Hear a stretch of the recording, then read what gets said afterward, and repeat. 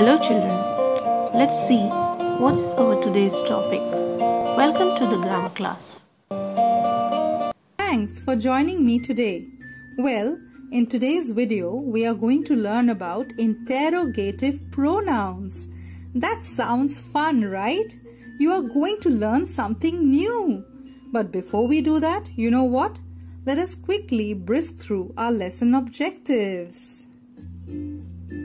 And the lesson objectives are knowing interrogative pronouns and identifying them. So let's get started.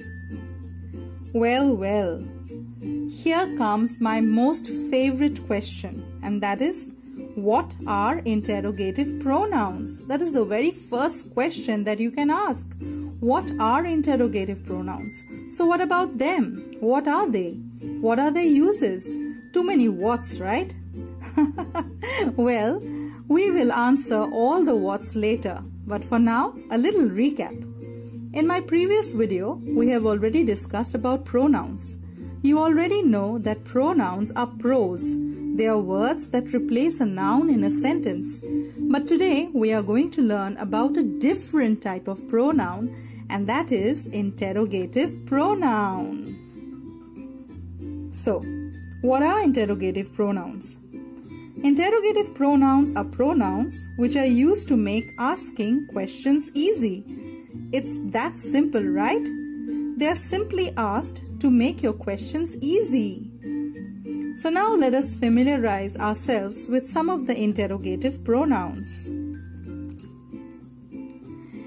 There are just 5 interrogative pronouns, and they are who, which, what, whose, and whom. Each one is used to ask a very specific question or indirect question. You'll know for certain that a pronoun is classified as an interrogative when it is used in a unique way, because interrogative pronouns are found only in questions and indirect questions. So remember, each one is used to ask a very specific question or indirect question. The 5 interrogative pronouns are who, which, what, whose, and whom. They are very different from the other pronouns that we have spoken about until now. Now that we know what they are, let us find out and see how they work. So, here we go. Okay. Let me give you an example with the interrogative pronoun who. So here comes the example, and it says, who was driving the car? Who was driving the car? In this sentence, the word who is used to ask a question referring to some people or a person. Who was driving the car? Who was the driver of the car? Who is a pronoun in this sentence, and at the same time it is used to ask question about a person. So, it is an interrogative pronoun. And remember, who is used to ask question about people or person. Okay, time for another example using the interrogative pronoun whom. So, your example is, whom did you speak to? Whom did you speak to?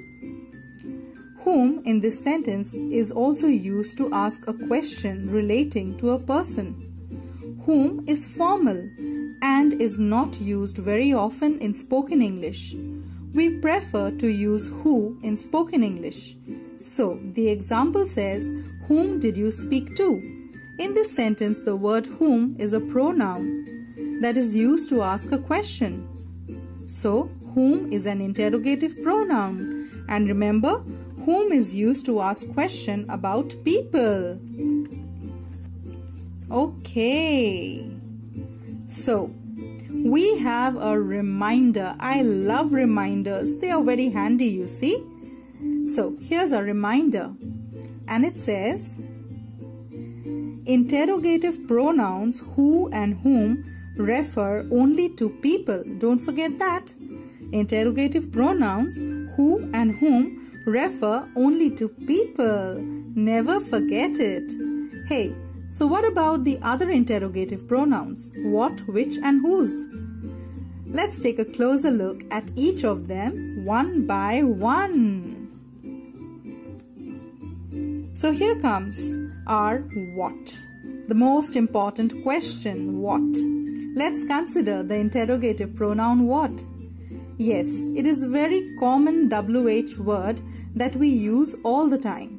What are you doing? What do you want? What is your name? What? Well, what is used to ask questions about people or objects? And our sentence says, what is your friend's name? What is your friend's name? Right? What in this sentence is a pronoun. The pronoun what is used to ask question about a person. So what is definitely an interrogative pronoun. Remember, what is used to ask questions about people or objects. Let us take a look at the following example. And it says, what is an oak? A tree or a plant? What is an oak? A tree or a plant? In this sentence, the interrogative pronoun what has been used to ask a question about an object, a non-living thing, an oak tree, you see. So what is used to ask questions in order to get informations, right? So always remember what is used to ask question about people or object. Okay, let's have a look at the next interrogative pronoun. And what does our sentence say? Our sentence says, which color do you prefer? Red or blue? Which color do you prefer? Red or blue?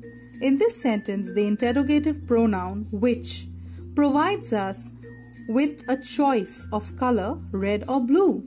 It asks question to a person, in this case maybe a boy or a man, giving him a choice of color, which is used to ask question about people or object. The interrogative pronoun which provides us with choices. Don't forget that. Yes, that's right. They provide us with choices. So which is an interrogative pronoun asking questions to people or objects, giving choices. That's quite simple, right? Okay, time for the last interrogative pronoun. And what's that? Now, what do we have in our sentence? And it says, whose is this sweater? Whose is this sweater?